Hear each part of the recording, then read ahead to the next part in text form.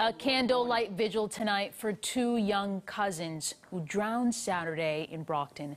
The boys were skipping rocks in the shallow end of Waldo Lake when both ended up in the water and later drowned. WBZ's Ken MacLeod is live in Brockton tonight where that emotional vigil just wrapped up. Ken?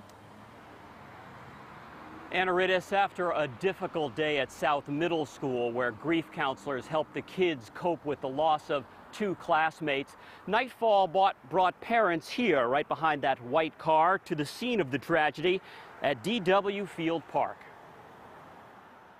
On a shoreline overwhelmed by panic and despair just 48 hours earlier, candles filled the hands of nearly 300 mourners tonight who came hoping to ease a family's pain. Look at how we come out and support each other when we need it, and that's what counts. It was Saturday night when a pair of young cousins skipping stones on Waldo Lake perished after one somehow fell in and the other tried to save him.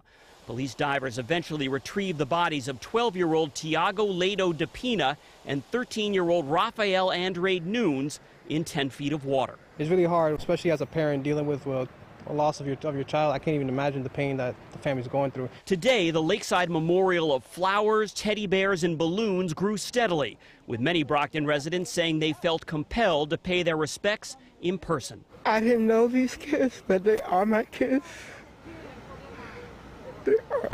Our spirits are crushed. We come, Lord, mourning. Tonight, the family huddled in the midst of a vigil where the mayor admitted there is no way to make sense of it all. As a parent, I don't have the answers for you, but as a Catholic and a Christian, I can tell you that Tiago and Rafael are in heaven. There was a family hug for the man who plunged into the water trying to find the boys before first responders arrived.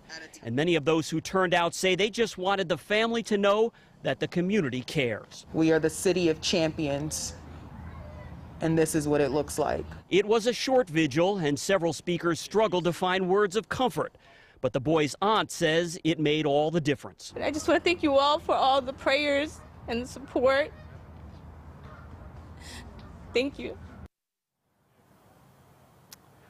A GoFundMe page and community efforts have so far raised more than $15,000 to pay for the boy's funeral and burial.